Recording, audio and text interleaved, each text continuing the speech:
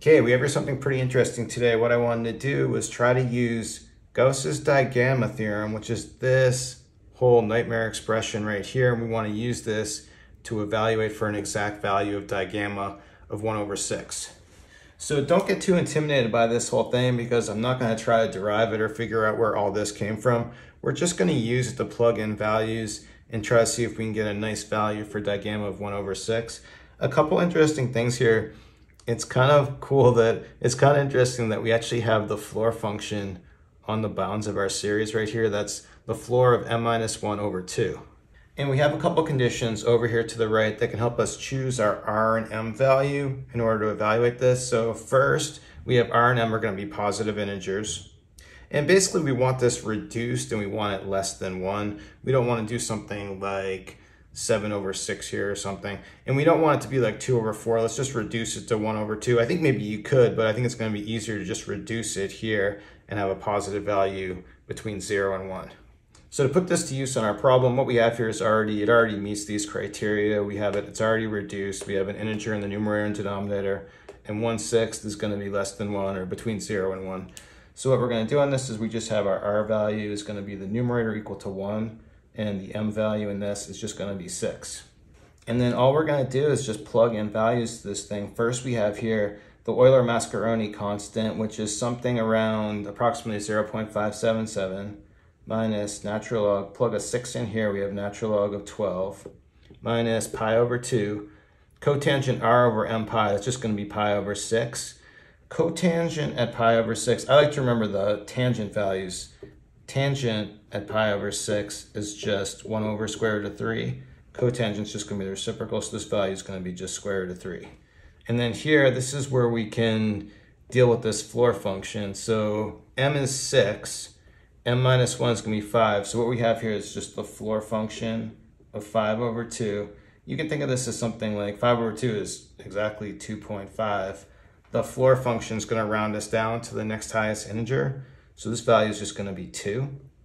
So coming to our series, this is just going to be n equals 1 to our upper bound reduced to 2. Then we have cosine 2 pi n. I'm going to leave it unreduced for the moment. So r is going to be 1. We'll leave that off. And we have this m. So we'll have a 6 in the denominator here. And then we have natural log sine pi n over our m value, which is just 6. Now let's just see if we can simplify a few things. First of all, this 2 over 6 here, let's cancel that. 2 over 6 is just 1 over 3. Next, let's just expand out this series. We're just going to have two terms. We're going to have n equals 1 and then n equals 2 for this. So plugging in n equals 1, we have cosine just pi over 3 times natural log sine of, when n's 1, this is just going to be sine pi over 6 here. And then for the second term, when n equals 2, we end up with cosine 2 pi over 3 natural log sine pi over 3. Then let's just get the values for everything. Cosine pi over 3, this is 1/2 here. Sine pi over 6, that's also 1/2. Cosine 2 pi over 3 minus 1/2. This one's going to be square root of 3 over 2. Before I rewrite, let's actually distribute in the 2 because then 2 is going to cancel out this 1/2 here. And it's also going to cancel out this minus half. There's still going to be like a minus 1 here. And that gets rid of this part. Then cleaning it up, I think what I'm going to do on this, on ln 12, 12 of course is 4 times 3. So with exponent properties, I can actually split that up and write it like this, splitting up the 4 from the 3. Then cleaning up all this stuff here, natural log of 1/2, I can write that actually as a minus natural log of 2. I'm just trying to set up something that's going to clean this up so we don't have such a long expression on it. So then here, we're going to have minus 1 times natural log square root of 3. I can split that up as well. We can have this as minus natural log square root of 3. Then we're going to have this is going to be like a minus ln 2. Distributing the minus 1, we have a plus ln 2 here. And the reason I'm splitting it up like this, I'm just trying to get a common term. We have our terms that are going to be like ln 2 and our terms that are going to be ln 3. You could do it a different way. Maybe you could get it, like leave it as ln 12. I don't know. I'm just trying to get kind of a compact solution to this. Now, to get everything in terms of a 2 or a 3 here, I'm going to write natural log 4 as 2 squared. So I can write this as 2 and bring a 2 out front here. And then on natural log square root of 3, this is the same thing as 3 to the 1/2. So I can get this one as 3 and bring a 1/2 out front.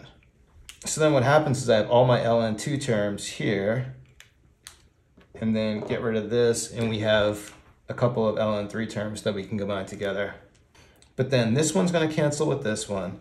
Let me just reorder it and see what we have here. This is, let's get this term over here. So we'll have minus pi over 2 square root of 3. Putting together our ln3 terms, that's going to become minus 1, minus a half, minus 3 halves ln3. And then we have this term left, minus 2 ln2, and that's it. Okay, so I think you'll actually find it's not that bad to use it. You know, you're just plugging in numbers, you get directly to a solution. I mean, it is kind of messy. Still, I think my preferred way to do this is what I've done in a previous video on like digamma of 1/2 or 1/4, where we use the reflection formula and the multiplication formula. The trade-off is those formulas are much simpler, but you have to do 2 formulas. You can't go direct. The advantage of this, it's direct, but you've got this crazy formula you can't remember. So as always, it's up to you. Use whatever formula works best for you. Thanks everyone for watching. Have a good day.